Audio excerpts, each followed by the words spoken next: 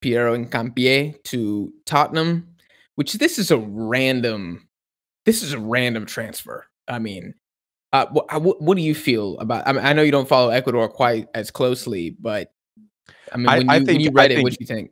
Any of those pickups for Tottenham is good. That's going to be a new guy who is yearning to prove himself in Europe, and I think that's just good for the locker room. You know, like you've got a lot of fresh blood in there. He's going to look to Conte as a god, and you know, he's got a pretty solid team to fit into right now. I've seen a lot of people claiming that Tottenham is going to get third behind, you know, Man City and Liverpool. However you think, you know, the top two are going to end up.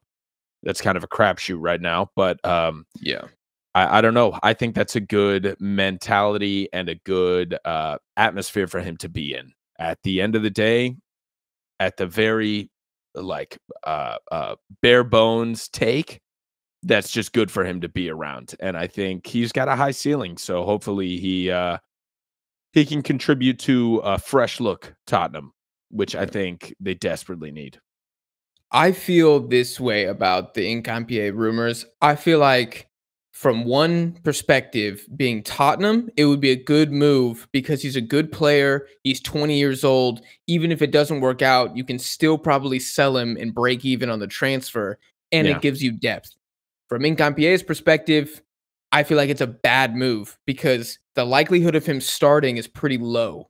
You know, he's got to displace either Eric Dyer, Ben Davies. We just signed Longley, I think is how you say it, on loan. So, and Davinson Sanchez and Couto Romero are the center backs, and Joe Rodon. So we got 6 pretty solid options, 2 really, really good options, or maybe 1 really good option and then another good option at the center back. I don't know if this stage of his career, where he's already starting at Leverkusen, started 27 games for them, I believe, last season. I don't know if I want him to leave the Bundesliga yet. He's 20. Like, for me, he just left. Where was he? Independiente de Valle in Ecuador. He just left them last year to go to Leverkusen. He's played 1 year in Germany, and he's been good. I'm kind of like, stick around, bro. Stay for another year. Like, you're already killing it. Like, your spot in Ecuador is not threatened at all. Your value is probably going to double if he stays at Leverkusen. Like, he's 25 mil quoted right now.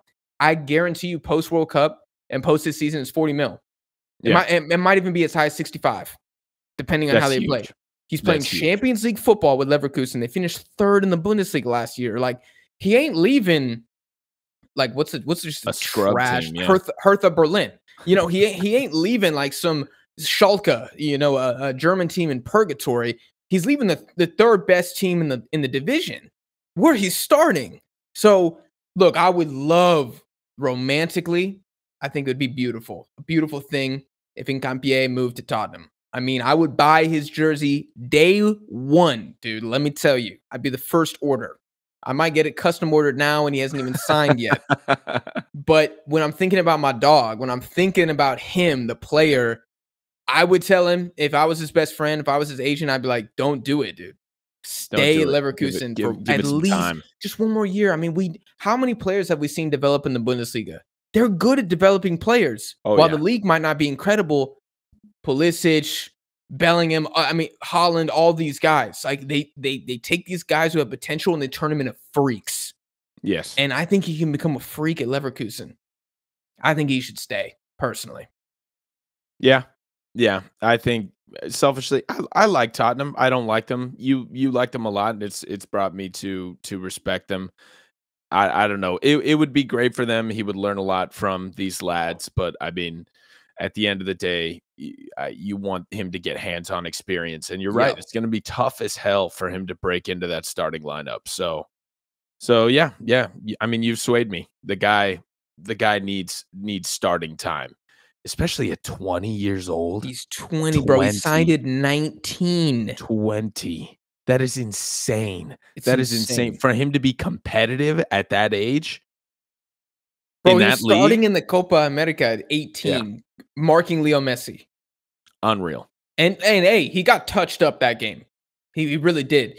But he's a Everybody gets child. touched. He's a child. He's a child. Messi's in, I mean, arguably his international prime right now. So Yes. Not just it's just Messi's international prime, Argentina's Argentina. international prime Yeah. right now. I mean, for decades. And I thought honestly, it was a lot of bullshit after the Copa America, all the slander that was coming out about Hincapié, and people were like, "Oh, he makes mistakes and all this stuff." I'm like, the dude is 18 years old. He is marking the most talented footballers in the world. I'm sorry he got he got dribbled by twice. Yeah. Like, what do you want him to do? He's allowed. He's allowed. He's allowed. And that's gonna make him better, you know?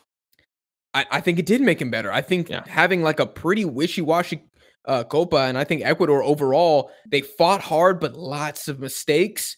I think that's paying dividends now, though, because it's the same damn team, but 2 years more experienced. And at the next Copa, that's going to serve them. It really will. Yeah, I completely agree. So again, if you're Ecuadorian, let us know if you think Hincapie should stay put at Leverkusen or if he should go to Spurs. I also saw he was rumored to go to AC Milan. I don't need to rehash it. I feel the same type of way, except there's less self-interest because I'm not really an AC Milan fan, so I don't have that romantic longing for Hincapie to go to Italy. I think he should stay put. Yeah,